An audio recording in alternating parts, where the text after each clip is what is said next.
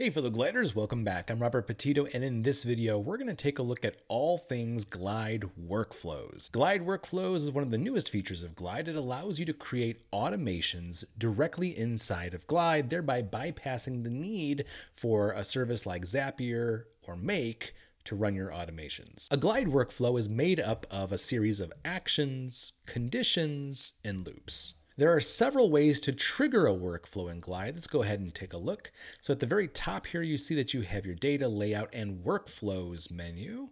And in the workflows menu, you can create a new workflow. And the first thing it's going to ask you is what should trigger this series of actions, right? Should it be an app interaction, something that your user is triggering? They push a button in the app and then some things happen. Or should this series of actions happen without any user interaction?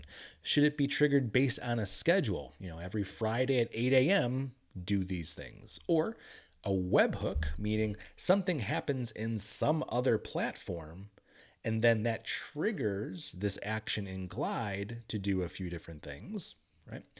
Or it could be an email trigger. So let's say you reply to an email, you tag the special Glide email in the reply, and then based upon the content of the email, it can trigger an action inside of your app. So in today's video, we're going to take a look at scheduled workflows, a way to automate a series of actions off of some sort of scheduled trigger. All right, the premise of our app in this case here, is a simple task manager app. We can add new tasks for each person. In the data, I have a list of employees and a list of tasks. In my tasks menu, we see that each task has the task itself, a due date, a completed date, and then I have a status column, which is an if then else column that's looking at a few different scenarios and outputting a status based on that scenario. And so what we want to do in this app is to send out reminders to our employees for tasks that might be due today or tasks that are past due. And maybe want to compile a list of those tasks and send them out at the beginning of the day that say like, hey, you should probably work on these tasks today, right? All right, so to make that happen, we're going to create a scheduled workflow. So that's going to run it every morning, and it'll take a look at the tasks for that day and send out an email to that employee. All right, so to do that, we're going to go to workflows, and we're going to generate a new workflow. And we're going to specify a scheduled trigger for this workflow. All right, lay of the land in case you haven't worked with workflows before. On the left-hand side, you have your list of workflows. What's neat about workflows is that you can group them just like columns in Glide. So for this is going to be our daily reminder. So I can group them by using a /. So I could say something like tasks, meaning all my workflows related to tasks, /, and then the name for this specific workflow, in this case, daily reminder. And you see here then in my workflow list, it grouped them into this tasks folder. All right, we see the icon here is grayed out, and that's because we haven't yet enabled this workflow. Once we enable it, we'll see that it turns on. Okay, we'll leave it off for now. We can always manually run this workflow by clicking the Run button in the top right-hand corner. All right, and unlike user actions, this workflow is not tied to any specific table. You'll actually specify the table that you want to reference throughout the workflow.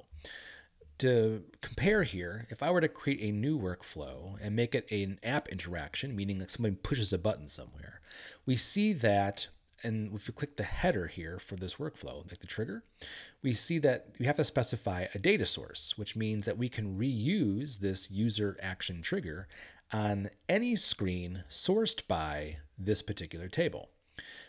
But that's not the case for our scheduled or our automated workflows.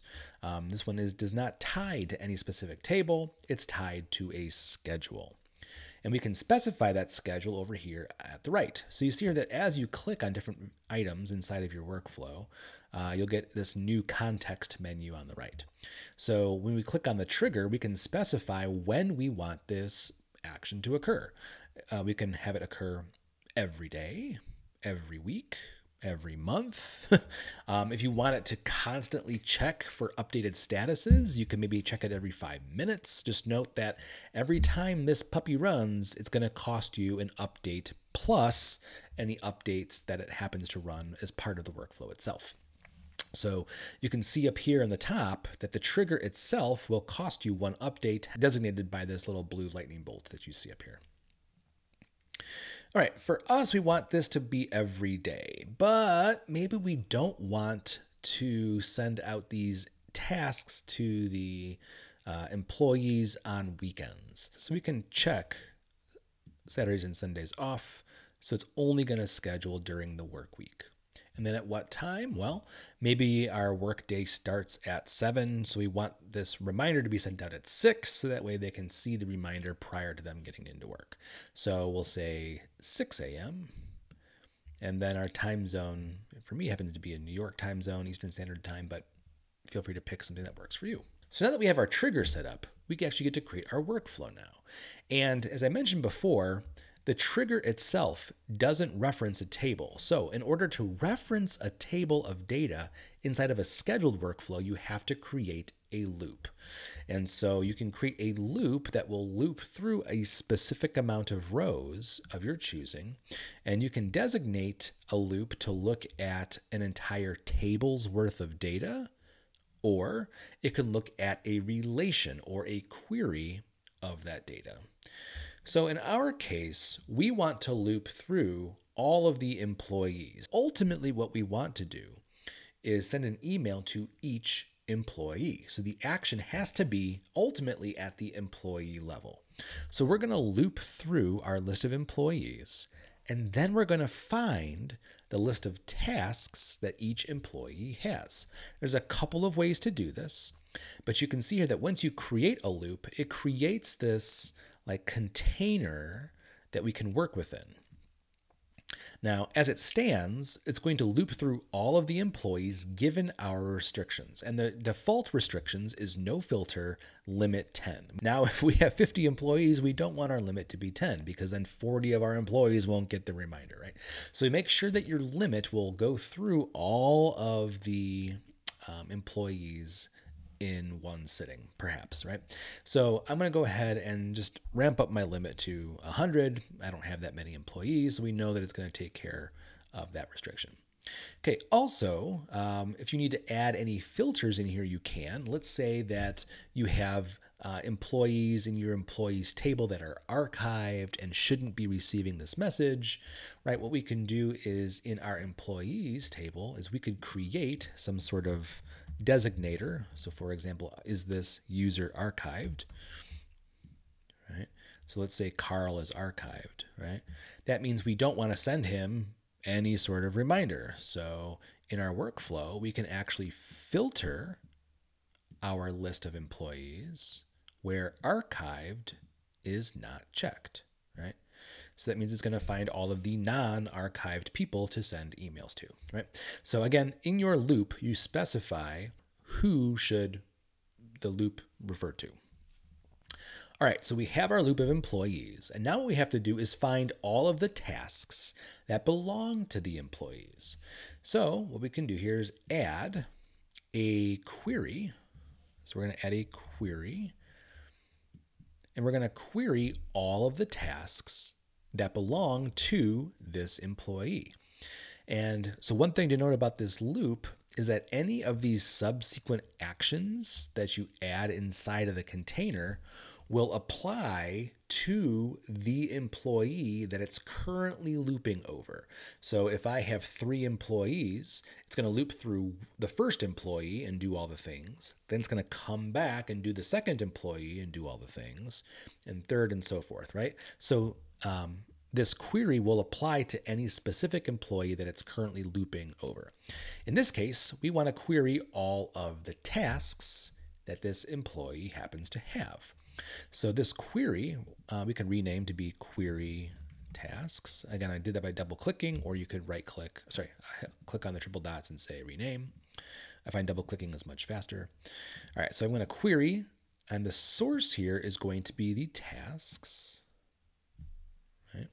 And I'm going to filter this list of tasks where the employee email is. Then we want to refer to the email of the employee that we're currently looping through. So we can actually see that we have this new kind of designation here. We don't want the employee table. We want the employee that we're currently looping over, which is this little loop icon here. So we want the looped employee email. Okay, so it's going to match all of the tasks of the employee that we're currently looping through. All right, we also only want to query the tasks that are upcoming, right? And there's a variety of ways we can do that. We can do it either where the due date is on or before today, or where status is past due or due today, right? I think I'm going to do where the due date is on or before today and where status is not complete, because that means they've already completed it. They don't need to be reminded of it. I think that's how I'm going to go ahead and approach that. So back in my workflow, in my query, I'm going to filter where employee is this and where the task due date is on or before today and where the task status does not include complete. All right, so that should find all of the tasks that this employee has that has not yet been completed and should complete today. If things are in the future, we'll worry about that for tomorrow, right? Okay, so we have the employee, we now have the tasks that belong to that employee, and then what are we going to do with this list of tasks, right? Are we going to send them an email, send them a Slack message, send them a text, right? In this case, I think email is just the most straightforward thing to do. So we want to ultimately send them an email with that list of tasks.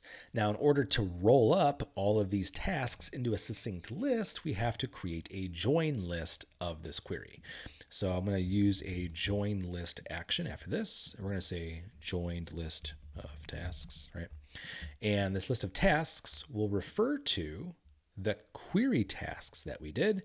And what are we joining? We're going to join the task like that. And we're going to separate it. Let's see. There's a variety of ways that we can do this. If I wanted to be fancy, I probably would do some HTML kind of things in the data editor. But to be simple here, I'm just going to separate them by a line break so that they all occur on their own line. Okay, so we have the employee, we have their tasks. We now join those list of tasks.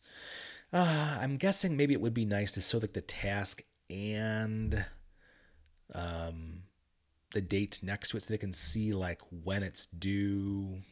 Yeah, I'm actually going to combine the task and the status together. So I'll just duplicate this and say task plus status. This will be a template column. Template column is great for combining things. I always use numbers 1 and 2 just because they're easy to type. So this will be my task, and 2 will be the status, like that. So they can see here, it look like this, right? Here's a task due soon. Here's a task due today. Okay, so instead of joining the tasks, we'll join that template column instead, the task plus the status. Now that we have that join list of tasks, let's go ahead and send that email. So I'm going to do a send email action. And we're going to send it to, again, that looped employees email. And the subject will be today's tasks. In our body, we're going to create the message to the employee. It's going to include maybe a little welcome as well as that join list of tasks. It's always good to use Markdown or HTML inside of this text box in order to preserve formatting. Something that looks a little bit like this. So we have this little message. We know it's going to be morning because we're sending it out in the morning to the name. And again, the name is through that looped employee's name, some line breaks. Here are your tasks for today, a line break, that join list of tasks, right? Which we found out over here. Line break, thank you, line break, admins at unroped apps. Fine. All right. And then a reply to, if we want to, it could be like the admin email. Otherwise, you can leave it blank, just a notification. You can include a button to link to the app. Sure. So then that way they can click on it and go right to the app so they can start completing their tasks. So this is really it for this workflow. It's fairly simple. There's a few different steps here. Let's go ahead and manually trigger the workflow since it's already past that time in the morning here. We'll hit run. We see that it's cycling through. On the right-hand side, you'll see the status here. So the status was green, meaning that this latest trigger was successful. It last ran just great. There's no errors here, which is great. And then to see how many updates this actually took, you'll see that there was one update here to actually run the scheduled trigger, and then one update to send the email for every person in the loop. I can click on my run history, and I can see that this ran 4 times through over my 4 employees. So this would be 4 for the email plus 1 for the schedule. So this whole thing took 5 updates as part of my quota here. Now that we've seen this, let's go ahead and check our email to see if that email came over correctly. All right, so here's our email where we see we have good morning because it'd be in the morning, right? And then here are the tasks for today with the 3 tasks and their statuses. So this looks really pretty good. So this is a simple use case of how to send a scheduled email every morning. If you want to make this a little bit more complex, we certainly could. Maybe we also wanted to track when the last time each employee received that message, or how many times they were notified about a particular item. What we could do here is, like in our tasks table, we could create a new column here that says count notifications, which could be a number column.